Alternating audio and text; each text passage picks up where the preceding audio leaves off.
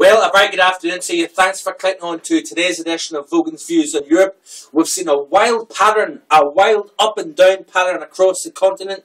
Today, you're looking out at the clouds scooting across the top of the Campsie Fells. Blue sky above, but it's a pretty cool wind blowing out of the east today across Scotland. Certainly not spring or summer-like conditions here.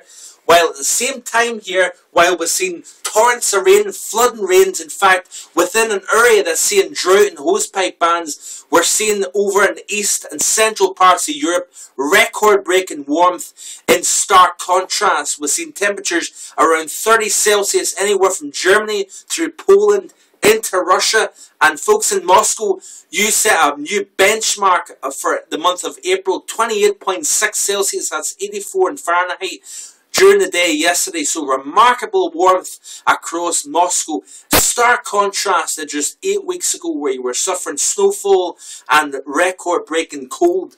And we're certainly going to be seeing some changes in the overall pattern across the continent in the next 24 to 48 hours. We're seeing that area of low pressure that brought all the wild weather across the UK over the weekend now starting to work its way southwards into the trough.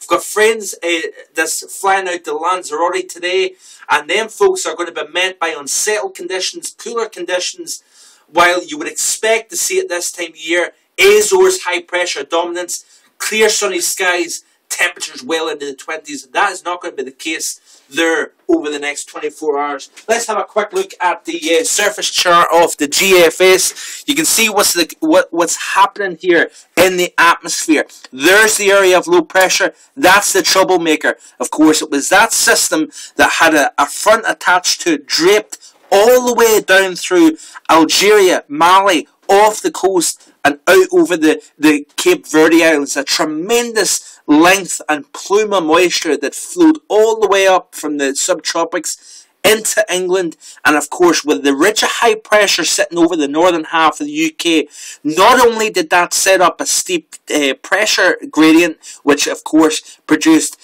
tremendous northeasterly winds, but it also acted like a wall that stopped all that flow, all that piling up of moisture that was flowing very powerfully up from the subtropics. That of course wrapped around the centre and dumped the tremendous amounts of flooding rainfall across parts of southern, southwestern England, into South Wales as well, and of course that extended into Ireland as well. Overnight, we're seeing some of that rain in a more weakened fashion work its way up through Scotland.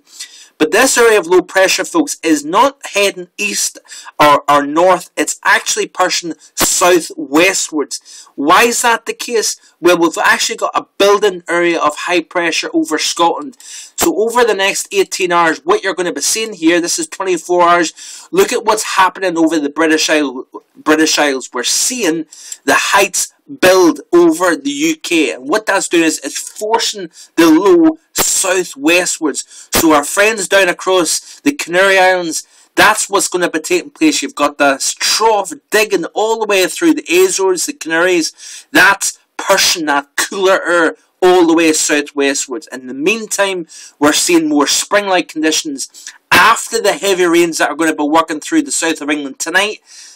After that, by Wednesday into Thursday, we're going to be talking about a window of calm, settled conditions. Temperatures widely 16 to 19 Celsius. So a brief respite, a chance to dry out after the big rains over the past weekend. Skipping ahead to 48 hours, you can see this big area of low pressure spinning away off Iberia, down through the Canary Islands. And high pressure remains dominant, firmly established over Ireland, the UK, and through much of Europe.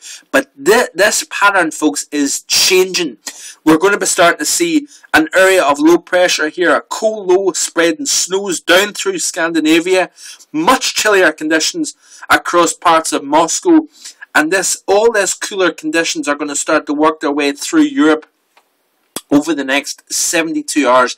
Let's skip away through the 72 hours. Look at the changes taking place here. High pressure remains over Scotland, Ireland, but look at the lower heights over the same areas that were experiencing the heat. Germany, Poland, Russia, down through the Alpine regions. We've seen temperatures even across northern parts of lowland Austria as high as 90 Fahrenheit. That's 32 Celsius, folks. Remarkable warmth over the weekend. We've seen Berlin, Warsaw, both at 86 Celsius.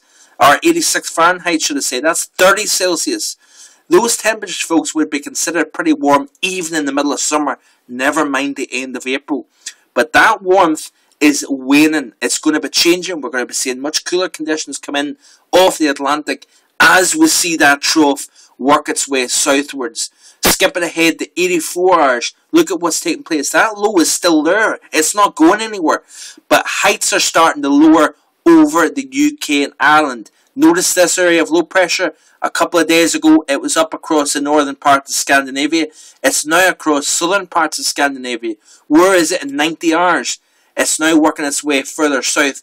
Heights are starting to lower all the more across Europe. Let's have a quick look at the upper level chart of the ECMWF. This is the current chart. There's the upper level low over southwestern parts of the UK.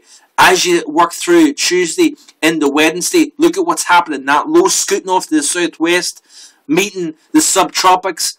Still warm conditions over central and eastern parts of Europe, but that tongue of warmth, as that low works its way southwest, opens the door for high pressure, warmer conditions over the UK and Ireland. Wednesday into Thursday, you notice here that the yellow showing up over the British Isles, much more settled, calmer, sunnier, brighter weather, and that those temperatures respond accordingly.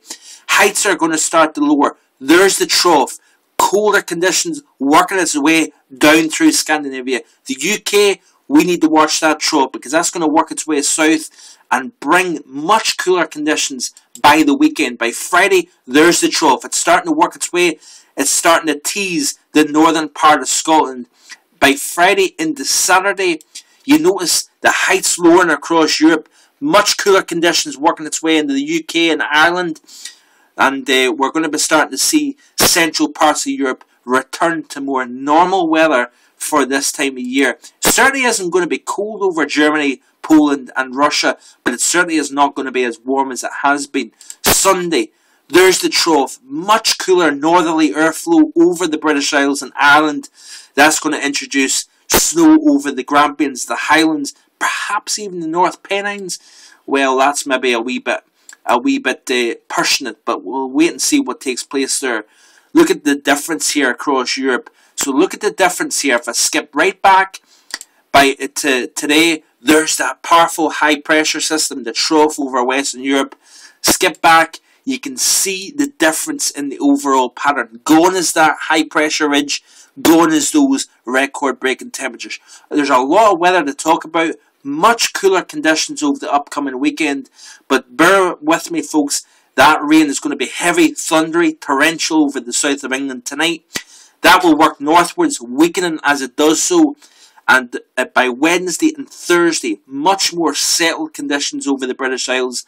Friday and into the weekend, we're going to be looking at that northern horizon. Those winds are going to kick in out of the north, introducing much cooler conditions.